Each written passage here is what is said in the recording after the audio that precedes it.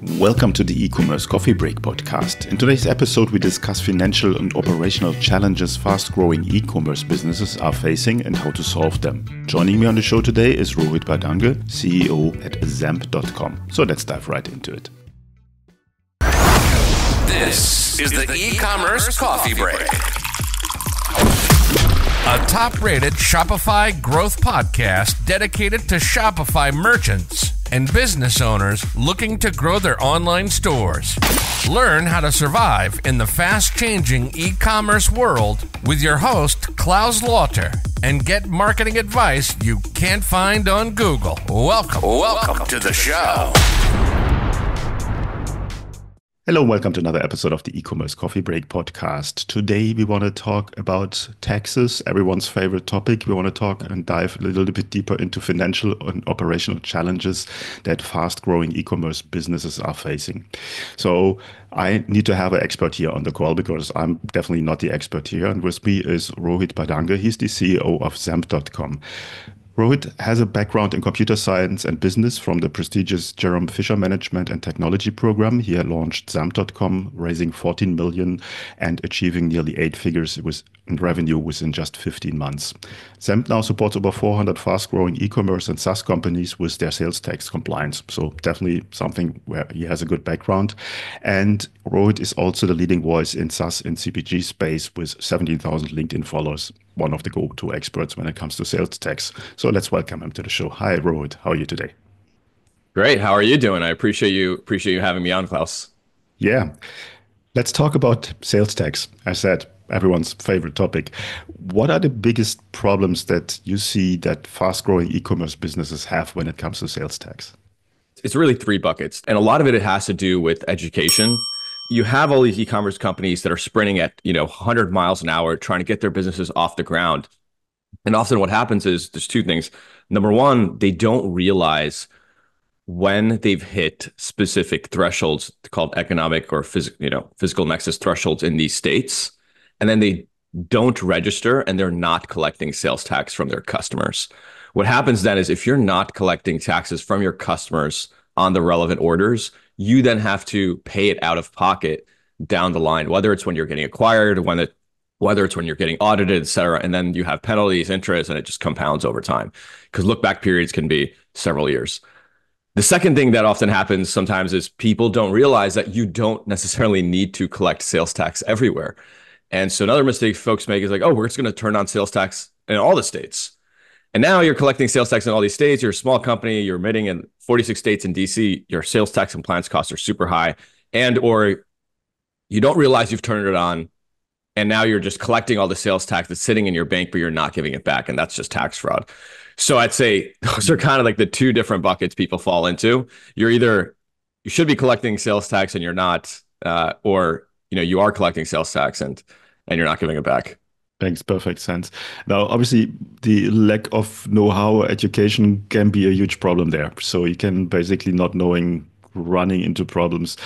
Where can you find, Shopify is there, other platforms are there, they have the technology to support this the sales tax collection, but still you need to have the know-how. How do you acquire the know-how to know what to do? Yeah, so for me, if anybody looks at my background, they're going to realize, hey, this guy's not a sales tax expert.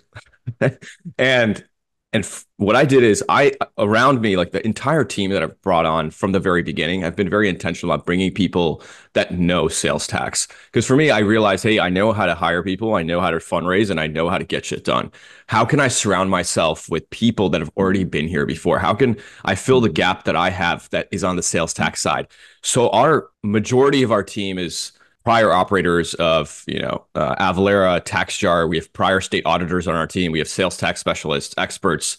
And so net, I think we have 250 years of experience in sales tax in our specific team. And our team is still, small yet mighty.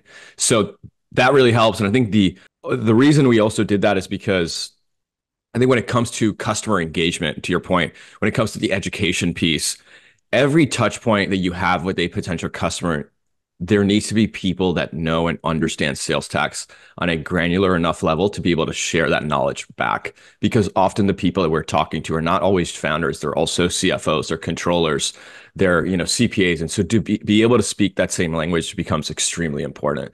And so we've been really intentional about bringing people on that have either been here before and or B, that have the domain expertise, because it is a very niche space.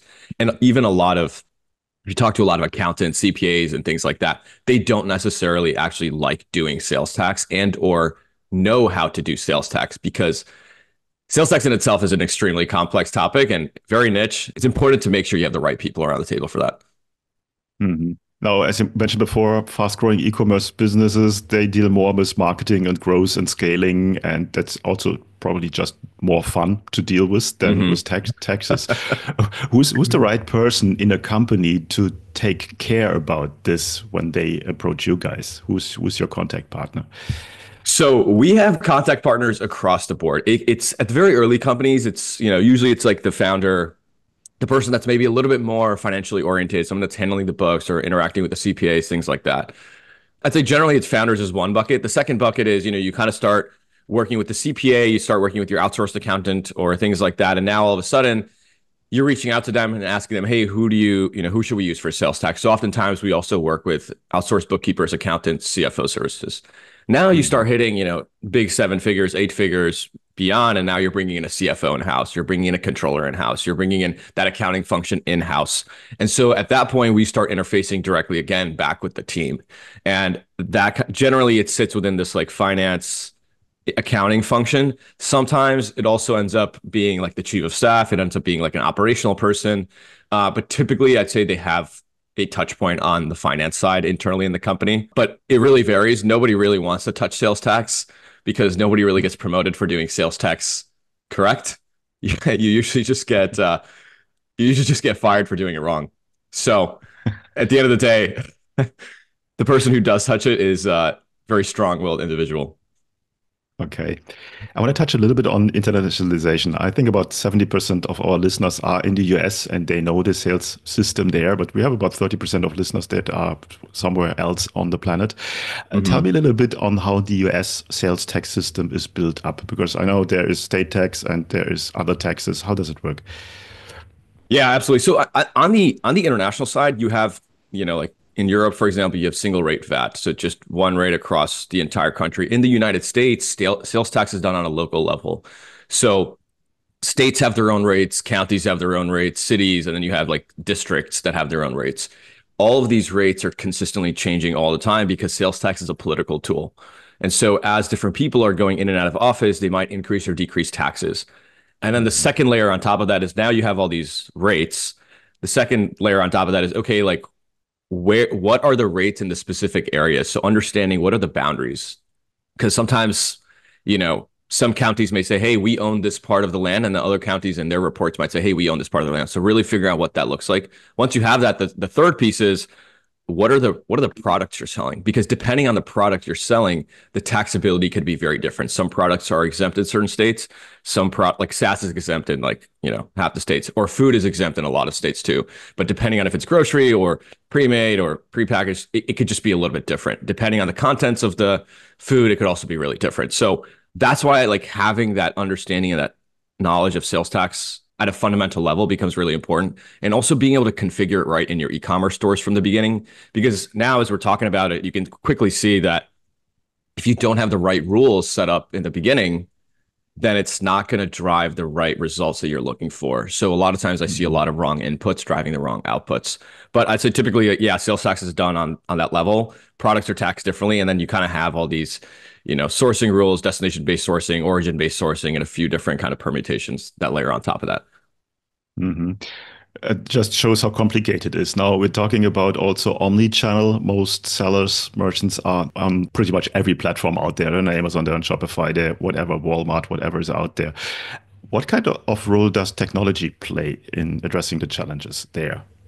Yeah, so I actually we'll talk about technology, but one other thing I want to talk about, I don't want to go too deep into this too fast, but if you're an omnichannel business, what you're looking at when it comes to sales tax is a little bit different than what you're looking at just as an e-commerce business, because when you're an omnichannel business, you're selling in wholesale, you're selling in the marketplaces and things like that. And those orders, a lot of times people will think, hey, those orders don't impact my sales tax on the e-commerce side or the direct e-commerce side on your Shopify or WooCommerce, BigCommerce, whatever that is. But in reality, in about half the states, your marketplace orders count towards your Nexus thresholds. Mm-hmm. And then in about another half of the states, your wholesale orders count towards those thresholds. So I think going back to your initial questions, like what do people sometimes do wrong? It's not counting those orders at the right time. This is where technology comes in. Is when you look at Shopify, I think Shopify does a really great job for Shopify only customers. And I think it does a really great job of calculating. And if you provide it the right inputs, it can give you the right outputs. But then the question is, there's such a high risk of providing the right inputs. Is the company doing that the right way? And that's where solutions like us come in, where we bring in their Shopify revenue, we bring in their Amazon revenue, their Walmart revenue, Target revenue, all of this. And we look at it under one complete umbrella.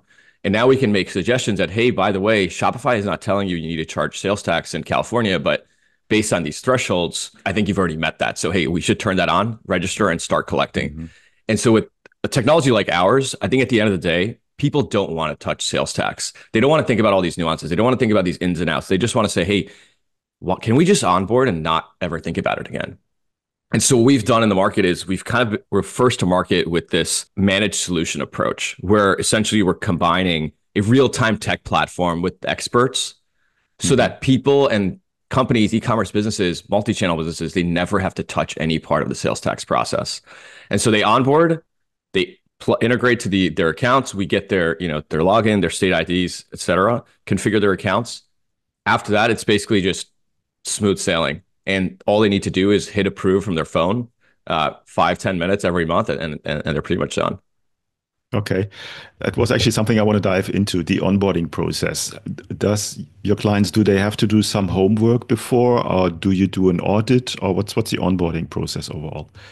Yeah. So as a part of our sales engagement, one of the things that we always do for our customers is we always want to educate. We always want to add value at every point. And one of those things that you kind of touched on is doing an assessment for that customer.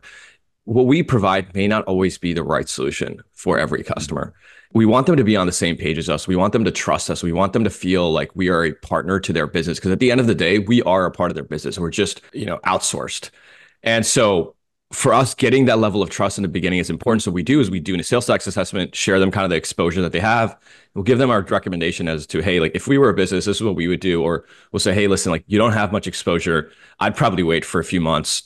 And what that does is now you're building that trust with this individual. But to your point on the onboarding, once they are ready to move forward, from an onboarding process, it's about we have them kind of fill out some details. And a part of it is also integrating to their platforms. So we integrate across Shopify, Amazon, Walmart, BigCommerce, Stripe. I mean, most of the, e-commerce, marketplace, ERP, billing platforms out there. We pull that data in. Once we pull that data in, we also ask them for key information that we're going to need to register for them or to file for them right away. And so once we have that level of information and we have access to their state logins where we're actually doing the filings and registering and things like that, then at that point, we're kind of in a good place. Typically, this process takes like 1 or 2 hours for the customer. It's not super long. And for the customer, it's like, hey, if I can invest 1 to 2 hours here and never have to think about it again, huge win.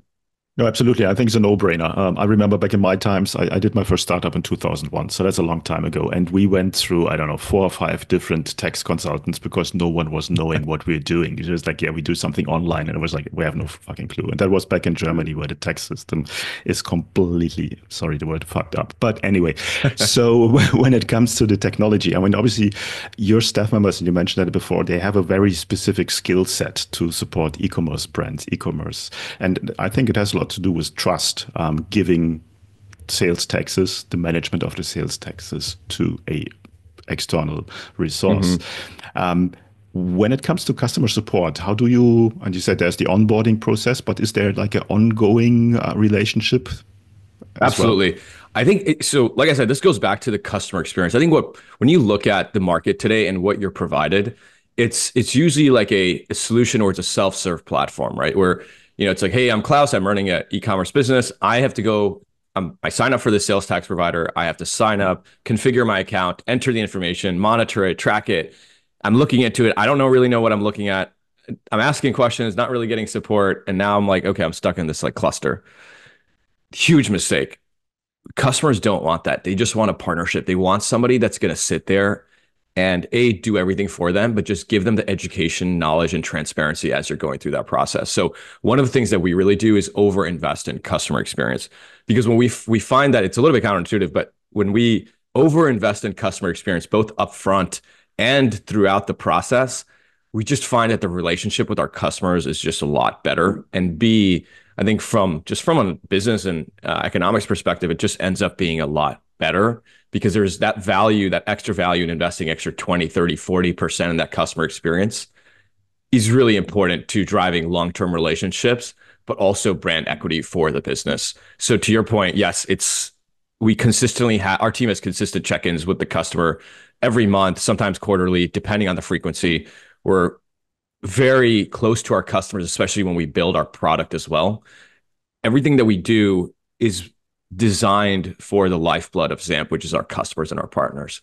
And so to your point, yes, it's about how can we make a better customer experience, or how can we engage with them, but it's also about using some of that feedback that they have to build a better product that's actually best suited for them. So I think not enough companies in the space invest enough in customer experience. And especially in today's world, I feel like we're kind of out of that world of, hey, here's a SaaS solution, one size fits all, out of the box, like you do everything. And you're kind of you saw this in, I think the first wave was kind of that payroll wave, right? Where you had this ADP model, and then now you have JustWorks, Gusto, Rippling coming up, and they're a little bit more hands-on. They're white glove. And people like that. And then you kind of saw this in the DevOps space, where you had all these DevOps tools, infrastructure tools, and now you have managed DevOps tools like Vercel, Heroku, things like that. So I think sales tax is kind of similar. You have this legacy platforms that are self-serve, but now people want that higher level of service. They want to know what's happening under the hood. They want that transparency, and that's what we're really providing them. Yeah, no, I would agree, because when it comes to taxes, at some point you deal with the government, and you don't want to be punished for doing something wrong. I think that's a very highly sensitive topic that you're dealing with there, and you want to make sure that this is spot on and handled the right way. Now, we were talking about your customers. Who's your perfect customer? If we look at our customers today, it's e-commerce, SaaS companies, omnichannel businesses. Typically, I'd say, these are like SMB mid-market companies. So think like all the way up to 200 million or so in revenue. That's kind of, I think, our sweet spot. I think once you start getting beyond that, they're typically looking for international support, or they're looking for support in things that we can't actually provide. So we found that that 1 to 200 range to be kind of that sweet spot. Typically, if you're less than 1 million, we have some customers that are in that range. Not a ton, because we usually, it's not often that they need support on the sales tax side. Some of them are just getting ahead of the game, which is great. But I think for that, it's just more about education, relationship building, and things like that. But we're very good about making sure we work with the right customers. It's more about, hey, what are your requirements? Can we meet those requirements? Because we've talked to customers that do 10 million omnichannel, and just based on what they're looking for, we can't necessarily fulfill their requirements. And we're very clear about, hey, we can't do this. This is what we can do. You should go to XYZ for this part. And so again, that comes down to building that trust relationship with the customers. Can you share some success stories or case studies of customers you have onboarded, and what you saw, what was a mess, and what went better afterwards? You don't need to name any brands. No, I'm not going to name anybody, but so recently we onboarded a food and beverage company. In the last few years, they've gone basically from 0 to mid 8 figures. Growing super fast, probably going to hit 9 figures by the end of this year or early next year. And they came to us and they were like, hey guys, like, we didn't realize this, but we've been collecting sales tax in all these states and we haven't given it back. And now, if you think about this, you've been collecting sales tax in all these states. Now the states are coming after them. They're getting notices. They're saying, hey, by the way, you owe us this, you owe us that. There's liabilities, et cetera. And they're like, guys, like, we don't have the money to do this. And so that's where having people that are prior state auditors that have worked as sales tax experts and specialists really helps, because now you can have a conversation with the states and say, hey, this was a mistake. Like we're trying to fix this here. We're trying to be on the up and up. This wasn't intentional tax fraud, or this wasn't intentional issues. We'll work with them to find a great solution. And sometimes it's, hey, yes, it's sometimes you have to bite the bullet and you have to pay a certain amount. Sometimes you can kind of come up with payment schedules.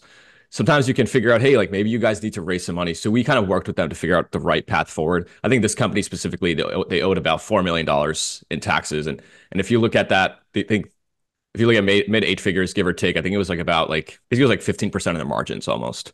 And so I think when you're looking at that as an e-commerce business, you don't even have that much working capital for Black Friday. So like, how are you going to meet that?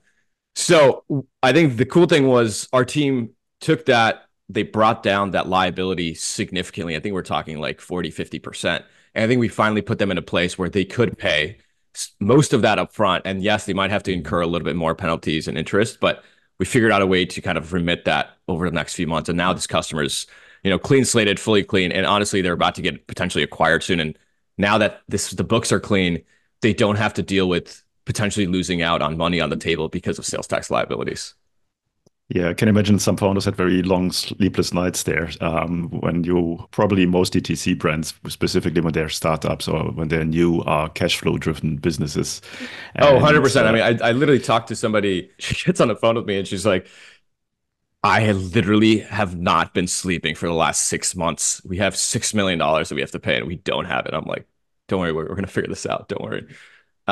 But the other thing that we also see sometimes is we've brought on folks where we actually see an increase in conversions because they're charging too much sales tax. Like they might be hitting them with like 10% tax everywhere, but people sometimes aren't used to paying taxes on certain things. And so they'll be like, oh, I didn't realize like I had to pay tax on this food. So I'm actually not going to buy it. And I'm not going to say it was just because of us, but I think as soon as we kind of figured out that calculation piece, we saw conversions kind of pick up like 20, 30%. So you kind of see revenue impact depending on which kind of customers we're talking to. Yeah, I think one very important fact that you mentioned there is if you plan to sell your business at some point, you need to have your books in order, and you should start very early with that, because if there's enough companies out there, and quite a few interviews on that are looking for successful e-commerce businesses, but obviously the first thing there is are the books in order, and then definitely having the sales tax in order is right. This is probably the single biggest line item that people get dinged for, because it's typically like 5 to 10% of revenue. Yeah. So even if you know you're doing it incorrectly, or if you don't know if you're doing it incorrectly, you might as well get it fixed right before you sell, because at exit, or if you're trying to navigate exit, they're going to charge you a lot more to get it done at that point, because they know that, they have the power. Good point. How does your pricing structure work? How do you charge your clients? Yeah. So this is one of the biggest differentiators, I think, against the market. So we don't charge clients based on usage. We charge clients based on what their business needs. And what I mean by that is we're not charging people per filing, per registration, per calculation, per integration, et cetera, because what that does is that doesn't align their compliance needs with the needs, with the provider needs. The provider's incentivized to keep them as compliant as possible, to do as much as possible for this business. But the businesses want to stay under the radar. They want to be as little interaction with the government as possible. And so with our business, what we do is we align our pricing with them. And so we charge based on how many states you need coverage in. And this way, the customer doesn't have to worry about, are we doing annual filings or monthly filings? Are we doing this or that? It's more just about, hey, like, what's right for my business? What is the risk that I'm willing to take? And let's do that. And I don't have to worry about, am I doing too much? Am I doing too little? Things like that. It kind of simplifies everything. And then customers understand that they're like, oh, yes, we have Nexus in 7 states. Okay, great. Let's go with this. And I think that helps also just align our incentives with the customers, because the other thing I see a lot of times in this market is, and you might have seen this from your days, when you're selling on because places like Amazon do sales tax for you. Let's say all of your orders in California were done by Amazon. Sometimes what you'll see is providers today, they'll file $0 returns, meaning they're not remitting any money to the state, but they're telling you as a merchant that, hey, by the way, you have to legally submit a return. And to my point earlier, yes, is that the most legal thing to do? Absolutely. Does it make any sense to do that? Are states going to care? Probably not. And now you're paying like what, 60, 70, $80 a return for $0? Like, what are you doing? Yeah, you're burning money. Not a good idea. Exactly. But people don't Cool. know. And I think that's the lack of education. That's the education that's really missing in the space. No, totally. And I think that's so important that providers like Zamp, for instance, you bring not only the technology solution on board, you bring the expertise, the know-how, the experience on board, and tailor-made for e-commerce businesses, for DTC business. So that's a great package there. Before we come to the end of the coffee break today, is there anything that you want to share with our listeners that we haven't covered yet? I'd say if you're a business that's just starting to grow, starting to pick up, just get a little bit of education around the sales tax space. Understand what is the risk, what's not the risk. Understand what are things that you need to think about. You don't have to take action today, but knowledge is power. And I think sales tax is like a maze. And if you're going into this maze blind, you're not going to know when you get stuck with a dead end. I've seen a lot of companies that this isn't to scare anybody, but just anecdotally, I've seen a lot of companies shut down because they can't pay their sales tax, and it's really unfortunate. But and so there's an easy way to prepare for this. I think you just get an assessment, understand what you need to do. We do them for free for Klaus's friends. We'll do them for free and we'll help them. But I think just getting that education and going into this maze now blind with your eyes wide open instead of with a blindfold is always going to help, because at the end of the day, we're all looking for that outcome. We either want to build a great business, sell this business, IPO, whatever that is. And to get to that point, that sales tax conversation is going to happen at one point or another. So better just to get ahead of it.